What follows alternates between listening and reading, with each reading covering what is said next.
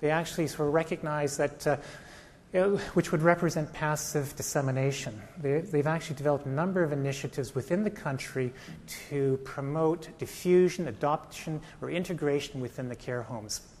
And what would be described as awareness raising to strategy to introduce guidelines to staff, where they'd actually have facilitators come into these homes and promote its use. There's a provision of education and training related to the guidelines. And also there's a sort of a network newsletter which is diffused across the country as well. I think once again we're seeing that is from a central state perspective, there's a comprehensive palliative care strategy, as in the UK, which is being rolled out in Australia. So those are two jurisdictions which have a similar approach in terms of addressing end-of-life palliative care. Let's go on to the other end of the continuum. Those countries which rank 9th on The Economist. And we'll start with the States. And this here is, one thing I should also say is that, going back to Australia, is that they also tied those guidelines into accreditation as well, so that facilities are sort of, the accreditation organizations responsible for accreditation are encouraged to evaluate or accredit those institutions according to the guidelines as well. So there's an integration there. So there's systemic thinking about how these pieces fit. In the United States, this report was developed in 2008. It was an environmental scan in terms of what's happening in the United States. And the intent was to develop best practices.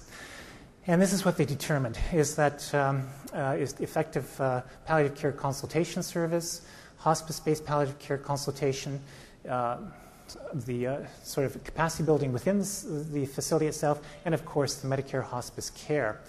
Briefly said, the first two really speaks to sort of the role of external services being purchased or being brought into the facility itself. The third piece really ties into the culture change movement in long-term care, that being the eating concept or the pioneer movement, where there's a push, and this ties into my earlier comment, to sort of change the culture within long-term care from that what would be described as the medical model of care to more of a humanistic model of care for both residents, and also changing the relationships among staff members as well. But in doing so has an impact in terms of how an individual in long-term care is treated at the later stages of life. So not precisely focusing on the death and dying phase of life, but rather improving life in general, and consequently improving the end as well.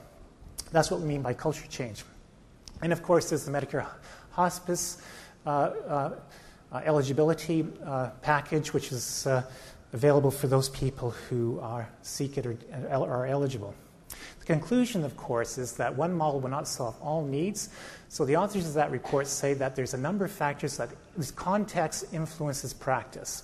And they cited that with respect to those models, these are some of the factors that can influence adoption and practice, both nursing home factors and community factors. The other piece which they did acknowledge with respect to those four approaches is the importance with respect to education and training within the organizations and primary care physicians. I have 5 minutes. And we're coming to Canada. Canada was extremely hard to do, and I think it's because it's, quite frankly, a fragmented environment. And I sort of use the expression balkanization. And those of us who know the system here, we have a federal government who sort of hands an envelope to the provinces, and certainly in the context of Ontario, we have regionalization as well. So the landscape with respect to what's practiced in long-term care is certainly, even in the province of Ontario, can be variable. So there's an absence of consistency and standardization, which we've witnessed both in the UK and Australia. That said, what are we doing? Well, I'm not quite sure, to be honest with you, because there is a sort of a profound information gap. And but one thing I did land on was this particular booklet here, which was developed by a colleague of mine, Marcel Hand, who is, I always get his name mixed up with a French-Canadian movie star, so which I'm sure he would appreciate. But he's at the university, he's a family physician, University of Sherbrooke, and he's developed this particular book called Comfort Care at the End of Life. And its mainstay is really sort of best practice in advanced dementia. Its goals are as such, and I'm going to move fast, we can talk about this later. And what we're doing right now is an acceptability study where we've taken this booklet and we've translated it into Dutch, Italian, and Japanese, and we're actually looking at its uptake or adoption to providers and families in different contexts. I should also add that the WHO has actually identified this booklet as a best practice document as well. So it's something to keep on, something to follow. We're going to move to the final piece. And my slides have disappeared, or my papers. Where do we go from here? There's two things to bear in mind. The notion of transferability and the notion of sustainability. And this is what's really important in this particular context. Transferability speaks to the idea is something which has been developed outside the long-term care context and is being introduced in long-term care. As does it work? And it's this issue of culture and culture clash. And my earlier comment in terms of the model of palliative care, which was historically developed from a cancer, younger population perspective, may not necessarily be the appropriate definition or approach with respect to what long-term care homes should be embracing. And in fact, what long-term care should be doing is embracing its own model and redefining and reasserting itself with respect to what death and dying means in that particular environment, the unique characteristics.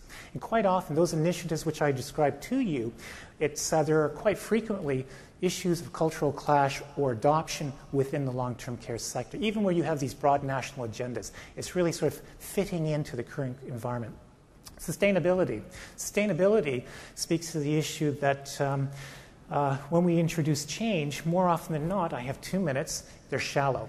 And what's required in terms of sort of introducing enduring, profound change within the long-term care environment is what would be described as a systems perspective, where you're sort of targeting the individual, the provider around education and training, recognizing the team that individual is embedded in, recognizing the institution that the team is embedded in, and also understanding the broader sort of policy perspective that impacts on that environment. Essentially what we're talking about here is relational accountability, and what's the relation that these various elements have within each other, and to what extent are they mutually supporting to improve quality care of residents in long-term care.